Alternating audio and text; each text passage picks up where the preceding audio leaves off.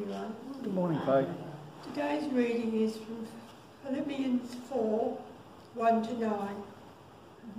Therefore, my beloved and longed-for brethren, my joy and crown, so stand fast in the Lord, beloved.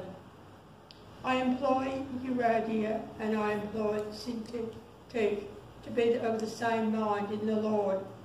And I urge you also, true companion, help those women who laboured with me in the gospel, with Clement also, and the rest of my fellow workers whose names are in the book of life.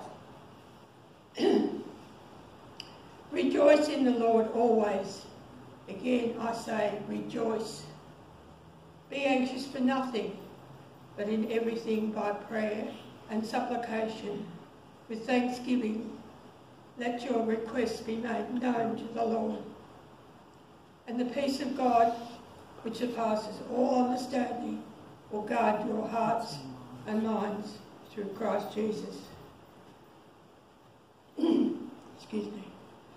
Finally, brethren, whatever things are true, whatever things are noble, whatever things are just, whatever things are pure, whatever things are lovely, whatever things are of good report, if there is any virtue, and if there is anything praiseworthy, meditate on these things, the things which you learned and received and heard and saw in me.